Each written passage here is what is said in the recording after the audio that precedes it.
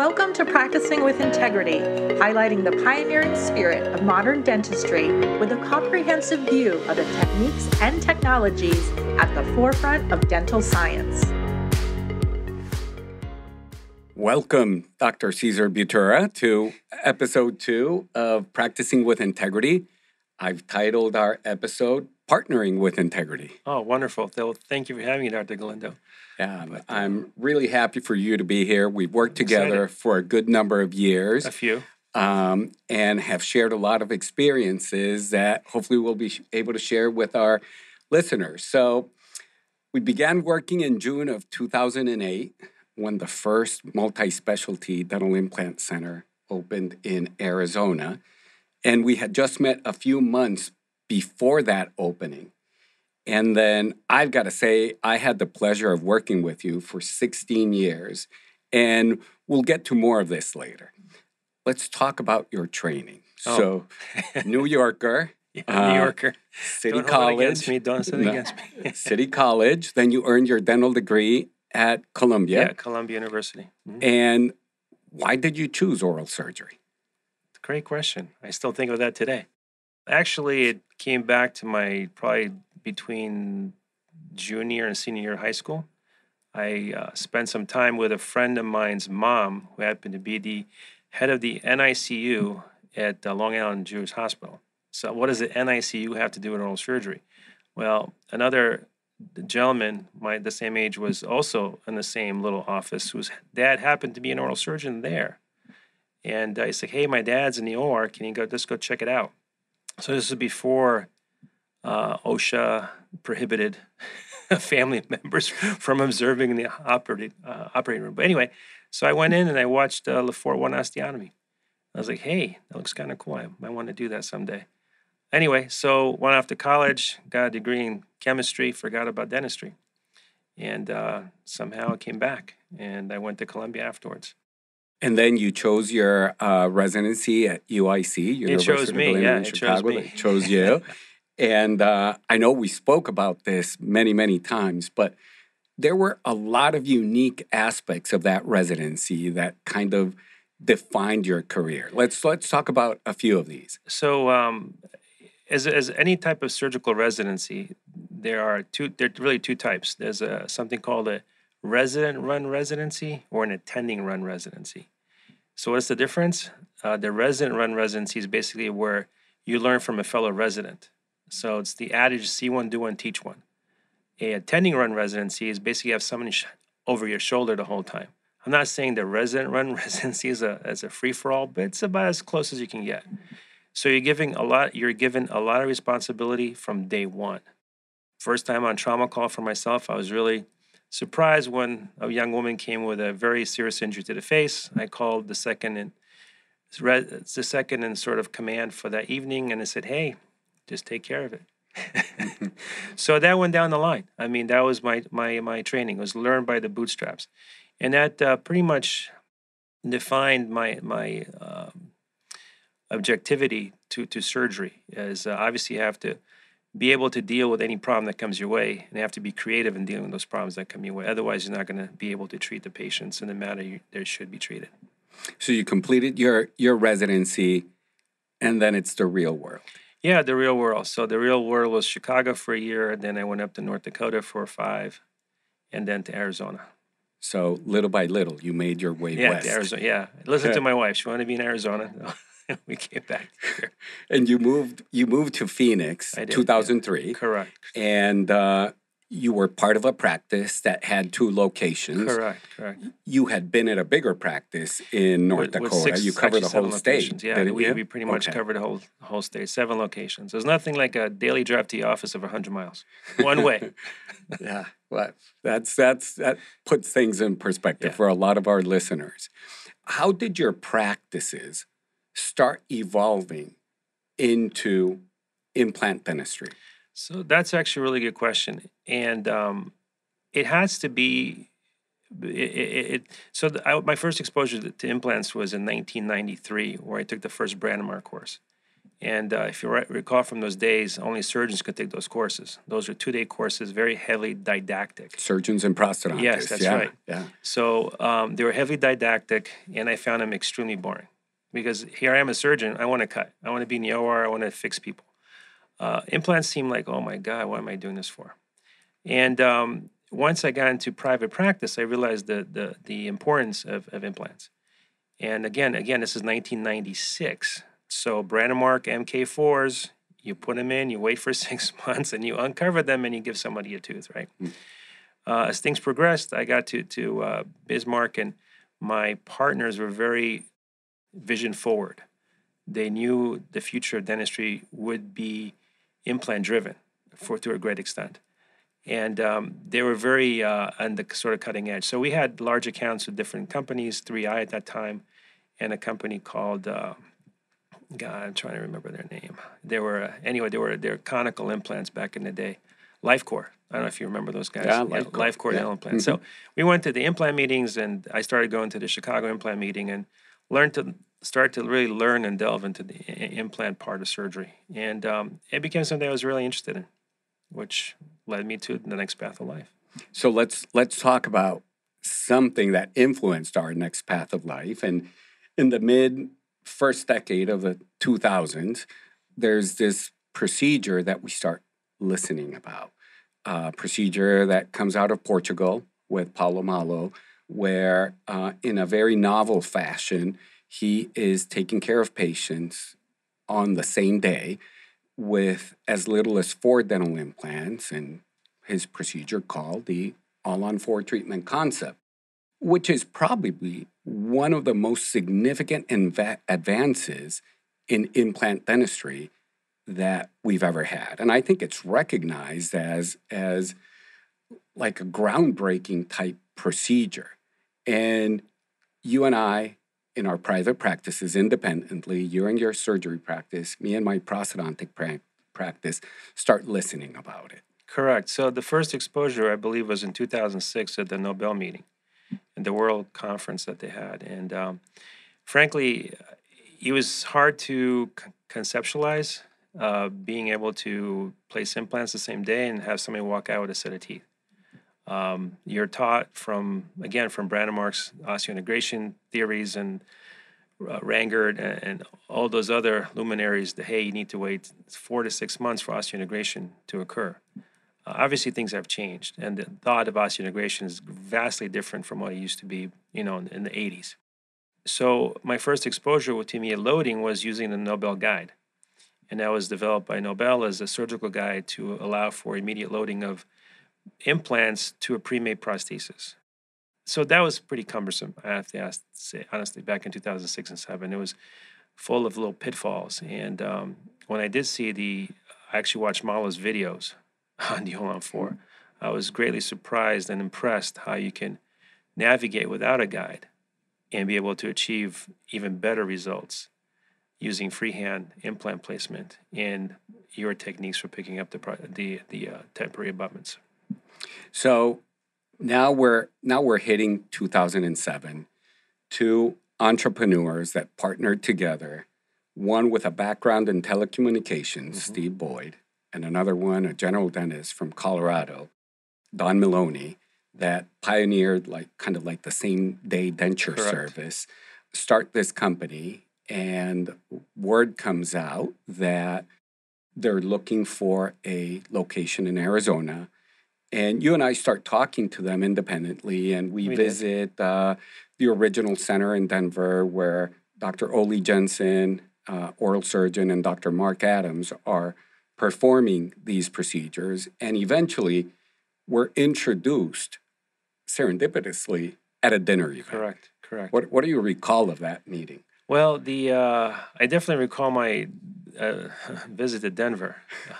It was very memorable indeed. What really impressed me was how quickly and easily Dr. Jensen was performing the surgeries.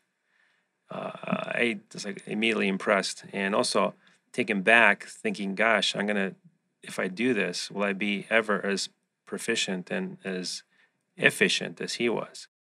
The other, what I remembered was just the massive scale of the office. Yeah. the largeness of the office and basically the very efficient manner in which it ran. I came back to Phoenix, was very excited, and we got connected for dinner. And our first dinner was at Cafe Pino. Correct. Yeah. Yeah. And I remember going there, we're just chatting. And I think I remember, if I remember correctly, there was maybe some doubts, and this is actually going to take off the ground. And if this is actually going to be a procedure that will be there a year from now, 2 years from now, never mind 20 years from now. Yeah, I remember having that conversation. Yeah. For me personally, I'm a second-generation dentist and grew up with my father having an implant center that he operated by himself. Mm-hmm. So being able to partner with an oral surgeon for me was very exciting. And as we moved on with the conversations and this match was created and we opened our center, we caught a little bit of slack. You're being very kind with the word slack. I think you're being kind. We did. So any industry that's disruptive to the status quo is going to catch slack. So disruptive in which ways? Number one was direct-to-consumer advertising. That was very disruptive in 2007. The second was, oh my God, they're only placing 4 implants to hold a whole set of teeth, 12 to 14, whatever the occlusion would be. How can this happen? Second of all, how can this be loaded immediately? And how can you guys literally pull this off? And I think a lot of it had to do with fear of the unknown, really. And sometimes when you're beaten to the punch, I hate to say it, you might have a little bit of envy that, hey, how come I didn't think of that? And honestly, I think it was a lot of fear of the unknown, really. It was just like, hey, these guys are coming with this. This is going to work. Are they going to be able to pull this off? Are the patients going to benefit from it? And obviously, the same folks that were distractors back in the day or detractors back in the day are full supporters of that today. Correct. And they're also practicing the same thing today. Yeah. So it's funny how history kind of comes back on you. Yeah, that's right. You know, having been in my practice limited to prosthodontics prior to jumping into this venture, I was very focused on the restorative side of what I did and making sure that the teeth that I designed looked good, functioned good, and all this. And when we started working together and we start looking at 15, 20, 30 CBCT images a day, my first thing was that I had to take a step back and kind of revisit all the anatomy that we learned in dental school that you dealt with on a daily basis in your practice and principles of physiology and whatnot. What did you have to do? Well, I had to learn how to process things. And Sorry. No, it's okay. That's how you learn. That's how you grow, right? So the idea is to be able to manage the anatomy, place the implants in the position that's ideal for you to give the patient the best outcome. And, replacing one tooth is, I don't want to say easy, but it's fairly simple. Replacing a whole set on someone that has, let's say, let's say class 3 occlusion or class 2 deep bite occlusion or some other issues, it's difficult. And to be able to achieve that surgically on a day after day, case after case basis, I definitely had to learn how you thought, what you were looking for. And ultimately, I think that's what led to the success. Is our success was that fact that we're able to climb in each other's shoes and be able to kind of see things from the other side to see what I need to give you and vice versa. And you always remember my favorite phrase, the enemy of good is better, right? So you learn to say, hey, this is the best what we can do for this person, but that best is going to be far, far better than when they walk through the door with. True. And I remember hearing this quite often in our conversations. Going back to the fear of the unknown, I think that some of that environment that was being developed around us motivated me to want to learn more, explore more, and be really good at what we were doing. And as year 1 and year 2 went by and we developed a comfort of working together and working for the benefit of our patients. Then we started to see more complicated cases. Correct.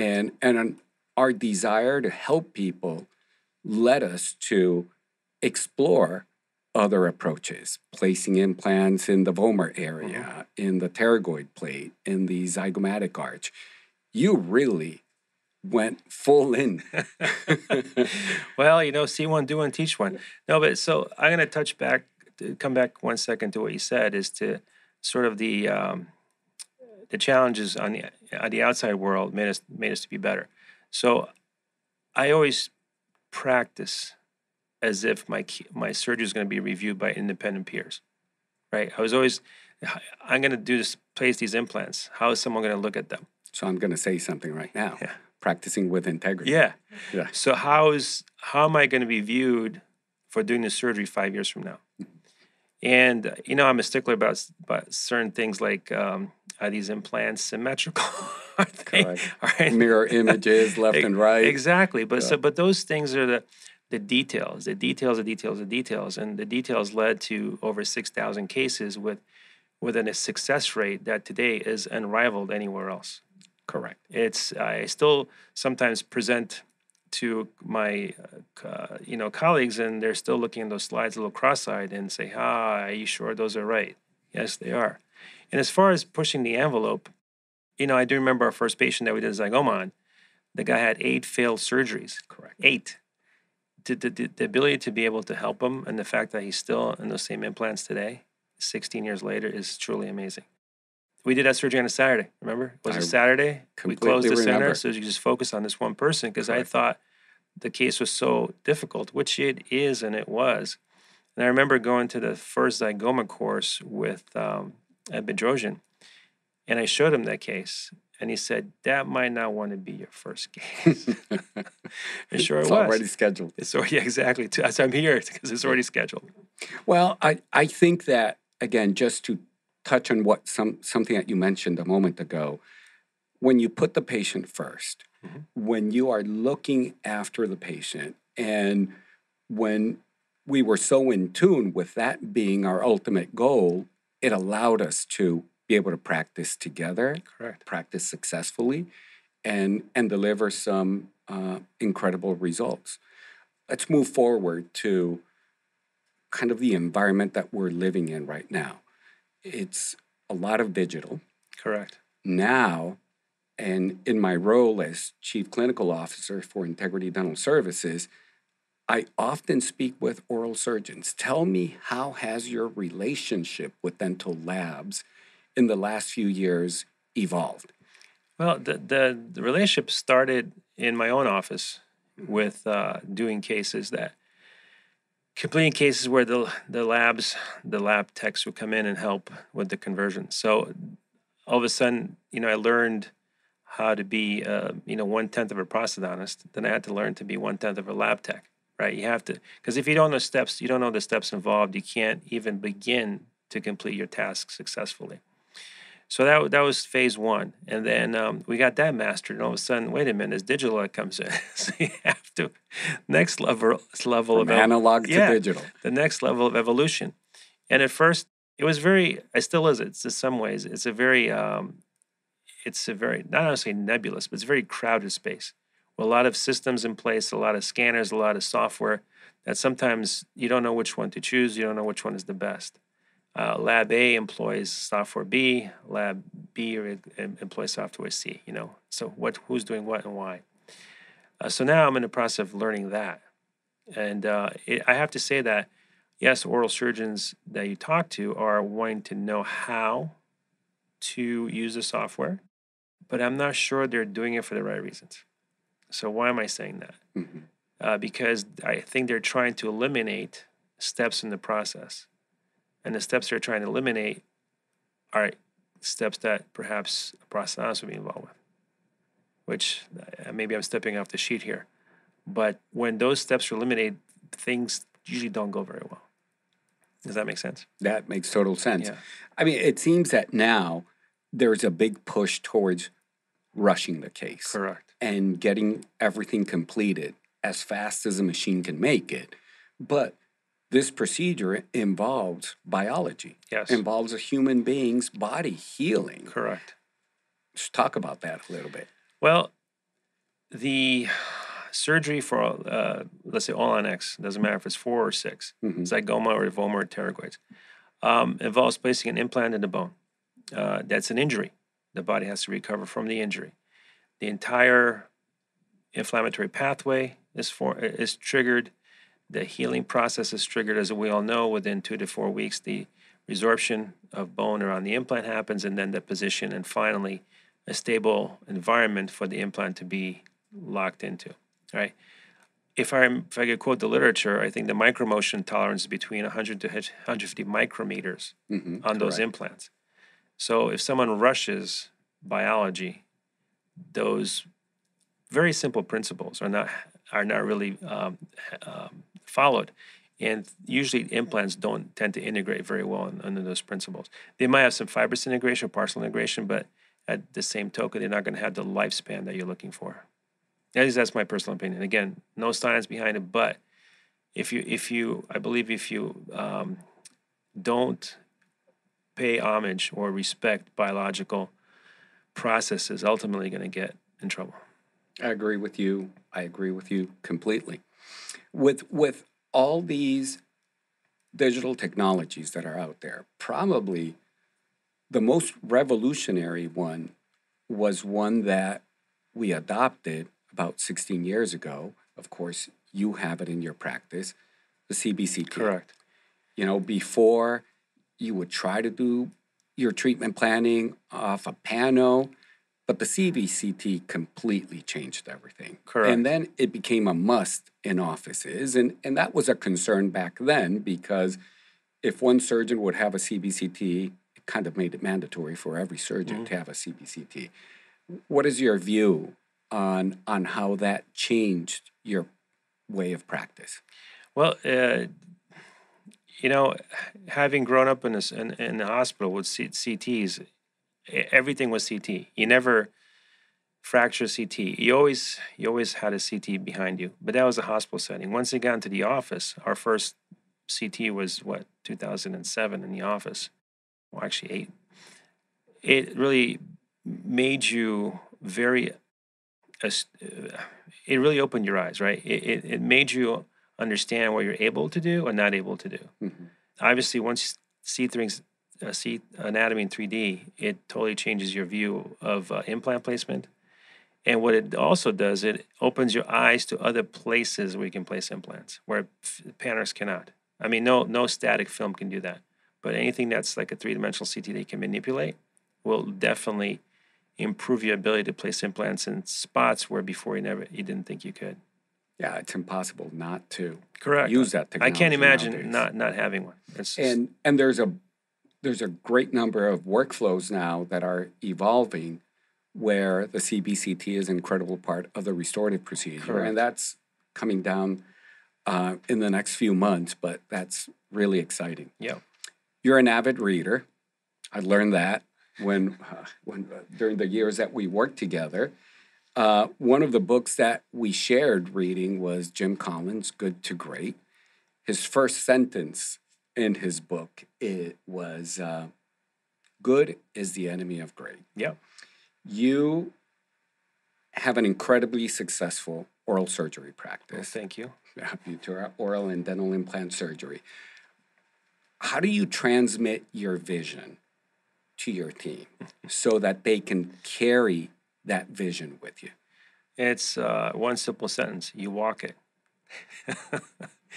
You walk in, you do what you need to do, but you are the example. You do what you say you're going to do.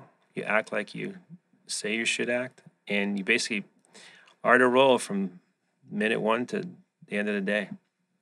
It's, to walk the walk and talk the talk. You have to do that. It's leadership by example. It goes to emotional intelligence. All those, we both read Emotional Intelligence. Correct. Another great book. Yeah. So it definitely, if you're not leading with integrity, if you're not acting with integrity, no one else is going to follow that. They're all just going to do their own thing. Yeah, so that creates an incredible culture of accountability. Correct. In the office. Correct. And if you're talking the talk, people will follow that. Correct. So So ironically, I'm one of the few offices that I don't even have an office manager. This is kind of crazy, right? yeah. Because everybody knows what they're supposed to do. Everybody is responsible for what they're supposed to do. And if they can't do it on their own, they have communication between them, and finally they come to me. But that rarely ever happens. That's incredible. That's amazing. And that's congratulations to your success on implementing that culture aspect in your practice. Of course, oral surgery is a referral-based practice, mostly. Communication is an incredible tool. It is. Handling those referrals. What are your key aspects of communication with your referral offices? Texting. It's incredible, huh? Well, if you call my office after hours, guess what? You get my cell phone number. Like, hey, if you have a problem, call this number. And that's really my cell phone. And every referral that I work with has that number. And I can pull out my cell phone. I'll show you all the different messages from different referrals. Hey, I saw patient Y. What do you think? Help me out with this. So that's really, it's being available and being really transparent. And I used to go pick up the phone and write a letter, but honestly, with technology these days, texting so easy. Yeah. So it's availability. It's hey, I'm here. It's being available. Yeah, correct. Going back to the book from Jim Collins, he highlights 3 principal aspects: disciplined people, which you describe that you have in your office; disciplined thought that you transmit to your team; and disciplined action. Correct. Level 5. Level 5. Okay. How did you adopt these into your practice? Now, you don't learn this when you're doing your residency. No, nobody teaches you how to run a practice. Okay, you're absolutely 100% correct. So looking back at my past, I was lucky that in North Dakota I had some great mentors. And one of them, Jerry Corbush, he was I managed as a senior partner of the practice. And he had an MBA in practice management, and he happened to have a dissertation in practice management, oral surgery practice. And he's the one I would credit to how to run a practice efficiently, how to manage your staff efficiently, and more importantly, how you treat your staff. And then my other partner, Scott Preisler, was my mentor in surgery. He's the guy I wanted to be like. The guy that was greased lightning with amazing hands and great people skills. So you leave Chicago, you land in this practice, and you get 2 incredible mentors. The best thing that ever happened. Besides, obviously, coming down and having our time together. Yeah, that was incredible. Those were memorable years of practicing together. Where do you see that oral surgery is heading to in the broad scope of dental practicing? So, a couple of things. Demographics are going to have a part with the future oral surgery. Demographics of a shrinking population pool, meaning on our end, as far as oral surgeons, the amount of folks that are retiring without people to replace them. So a man/woman power shortage has been with us, and it's going to, I think, continue to get worse. I think a lot of oral surgeons have been attracted to sort of non-traditional practice roles, meaning DSOs, meaning traveling from office to office to do surgery rather than having their own office. And to me, that's a little discouraging, to be honest with you, because I think as a goal is you always want to have your own business. But I know things change. I know the pressures of economic pressures on the young surgeons are very different than what I faced. It's not common for a surgeon now to graduate with $500,000 worth of debt. And obviously, no one's going to lend them money to open a practice or never mind buying one. So they have to do what they can to be able to basically pay their debt and be able to practice and live. So I think that's a huge change in the business model of oral surgery. But as far as the actual nuts and bolts, I think hospital surgeries are decreasing, and most surgeons practice in your office. Obviously, there's anesthesia units, mobile anesthesia units that come to the office to allow surgeons to allow more in their offices. And I think surgeons are trending more, again, towards implant-based procedures versus 25, 30 years ago, where most of them didn't even want to think about it. Like avoiding Leforts and Well, yeah. So a lot of guys don't practice that kind of oral surgery anymore. No TMJ, no Lefort surgery. Yeah. Trauma's still there, pathology's there, but I'm not sure how much orthodontic makes up. It's interesting to see that approach, and yeah, the future is bright, I believe. It is bright. Provided that you're looking after patients and, taking care of what their needs are. Correct. So, but that has to be, again, a forefront of someone's practice mentality and practice judgment. Excellent. Well, Cesar, thank you very much. My pleasure. For being our guest here in our second episode. Oh, I'm honored. Yeah. Well, you had to be. You had to be one of the first guests. Well, thank you. So in our second episode of Practicing with Integrity with Dr. Cesar Butura, oral and maxillofacial surgeon in Phoenix, Arizona, and the owner of Butura Oral and Dental Implant Surgery Practice in Phoenix, we learned about the practice of oral surgery and how this practicing oral surgery has evolved in relationships with other specialists, with general dentists, and of course with labs, always in the interest of offering patients the best solution possible.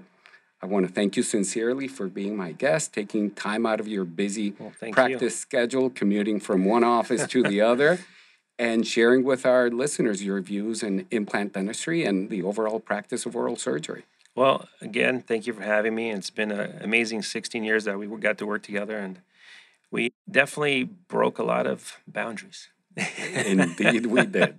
Indeed we did. I don't know how much time we have left, but I always go back to this one story from our AO meeting in 2011 in Washington. Correct. When we presented a poster on immediate loading zygomatic implants against the lower four. I remember that. Yeah. And people are looking at us like, what are you doing? Exactly. And we're next to some person presenting on guided tissue regeneration. Not to knock that by any means, not to knock that, but anyway, we're soaring with the eagles, soaring with the supersonic jets.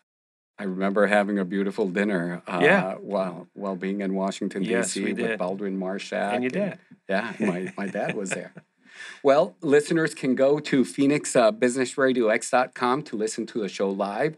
They can also search for my podcast, Practicing with Integrity, on the Business RadioX network and major platforms like Spotify, Apple, iHeart, Google, and Spreaker. Feel free to share with family, friends, and colleagues, and look forward to the next episode. Thank you for joining us for this episode of Practicing with Integrity. Stay tuned as we navigate the fascinating landscape of oral health, where integrity meets innovation.